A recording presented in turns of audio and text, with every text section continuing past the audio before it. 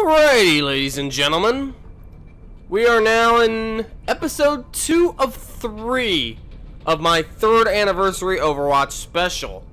I told you guys last episode I was going to go over all post-launch heroes from my least favorite to my top favorite, which I said all of it are based on personal opinions. Last episode, I went over my bottom 3. This time, we're going to cover the middle 3 of my favorites.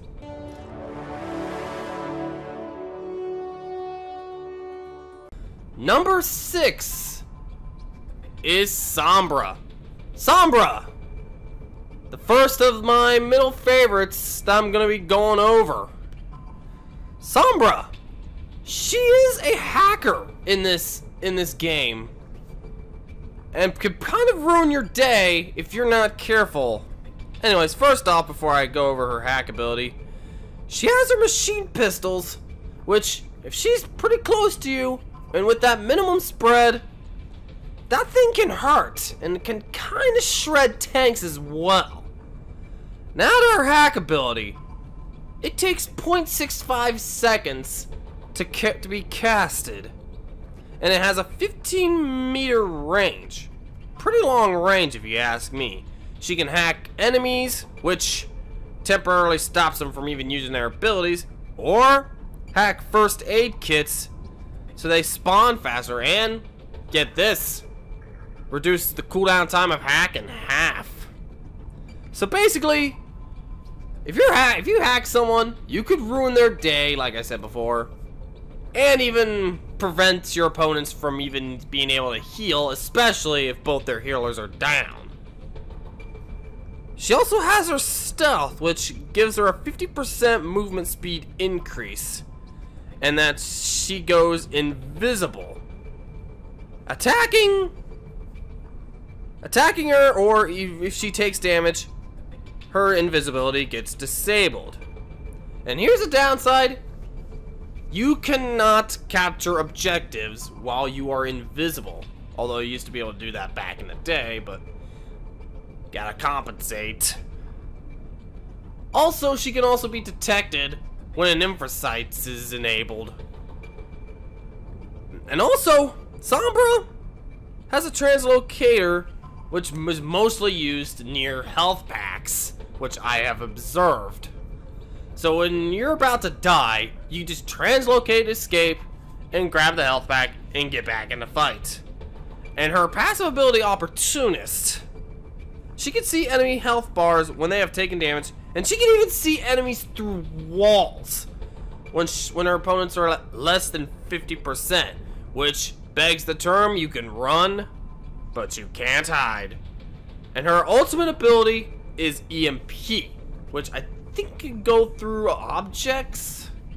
Anybody that's within a 15-meter radius is gonna get hacked. Yeah, so there's pretty much that. Pretty self-explanatory, which EMP can be really useful for your teammates to score a bunch of kills, or score a bunch of kills with their ults as well.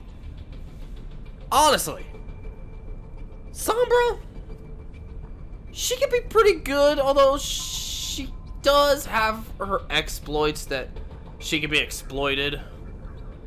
But all in all, she can be pretty good if in the right hands.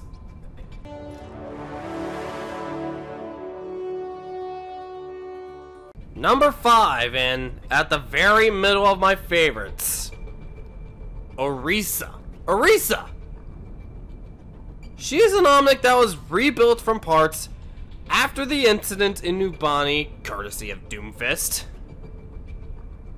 Anyways, Orisa, she's a pretty good tank, and throughout her history it's been iffy, but thanks to a number of buffs in recent patches, she has gotten even better.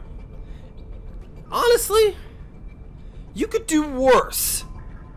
She has a fusion driver, which she slows down when she uses it, but it can do some pretty good damage if you can hit them. Just keep in mind, her guns do not have hit scan, and it takes one of the longest times to reload, which I don't get why that is, but then again, she has 150 clips, or 150 ammo in her clip, or rounds, I should say, per clip.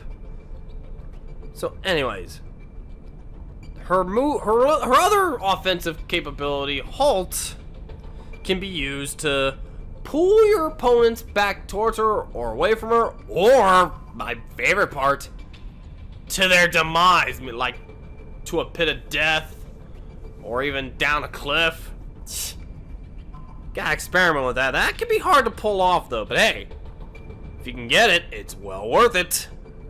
Her Fortify allows her to take less damage, as well as being immune to stuns like Brigida's Shield Bash, or Reinhardt's Pin, or I should say Charge, or Roadhog's Hook. Hell, she's even immune to being frozen by Mei, or immune to being held by the Graviton Surge, courtesy of Zarya. This is something you would definitely want to use when you're about to be fired at. And then her protective barrier she can place anywhere, and it is stationary and has a pretty big range, which only has an 8-second cooldown. So once it goes down, you can most likely put another one down. And her final kit is her Supercharger, which should be used when your whole team is with you, if you want to get ready to get some good kills in. That thing can be destroyed, however, so keep that in mind. However, the Supercharger does grant 50% damage increase to heroes within a 25-meter radius. But yeah, so yeah, best to be used when it's behind a barrier. In all honesty, Orisa is a pretty good tank, given the right hands. Yeah, she could actually be very good, depending on the situation. I actually like her more than most people do, especially when you need a shield tank that can move around and not have to hold a shield constantly like Reinhardt.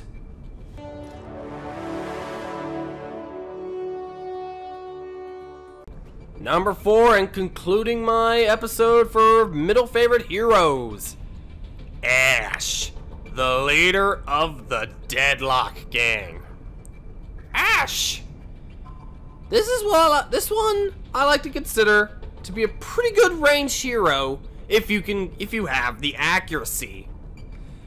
Her weapon, known as the Viper, can be fired either from the hip or you can scope it. Here's a major difference. When you're firing from the hip, you can fire pretty quickly and you can do some pretty decent damage. Like you can do 4 shots per second, which it is like just like most of the other weapons, it is subject to fall off damage. But if you can scope down with your weapon, the damage little more than doubles. However, the shots per second goes down to 1.4, so keep that in mind. If you're up close, I recommend going hip fire, but if you're pretty far away, I would recommend going for a scope shot. She has another gun as well, which is the coached gun, which can do some knockback. So if you want to use that, you probably use that to keep opponents away, or knock them to their deaths. I like doing that, to knock people to their deaths. I've done that a few times before and gotten play the game with it. So yeah, experiment with it. You could put that in some very good use. Her dynamites can inflict fire damage to those that are close to the fire, like 5 meters, and they burn the opponents for 5 seconds.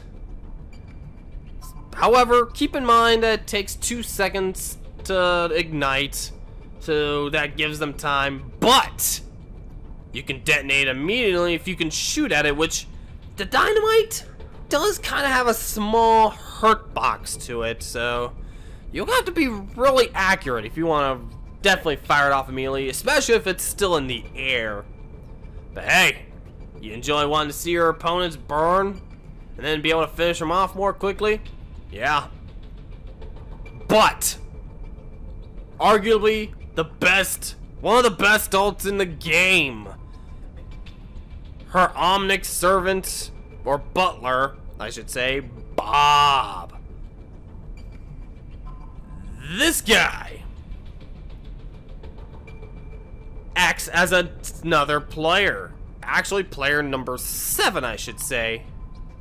And oh boy, he'll knock you up, which gives you some time to shoot at airborne opponents. Or, if you're in his line of sight, he will shoot at you. And holy crap, this guy can do some pretty good damage if timed correctly. And hey, he can even be nano boosted, he can be healed, he can be damage boosted. But keep in mind, he can also be hacked, frozen, any of that stuff. And he can also be killed. But he does have a 1,200 health, so yeah. If you want him down, you're gonna have to work together with other teammates to take him down. But if you're the one that's using the Bob, make sure he is summoned at the right time, especially if Ana has a nano boost. Oh boy, Bob can be deadly if in the right hands. In all honesty, Ashe, she may have her ups and downs, but oh boy, I see myself having a lot of fun playing her, especially when I have Bob out. And that will conclude episode 2 of my 3rd anniversary Overwatch special. Hope you guys enjoyed this. Next time, we conclude the 3rd anniversary Overwatch special of all post-launch heroes, going over my top 3 favorite heroes. Post-launch, that is. See you guys later.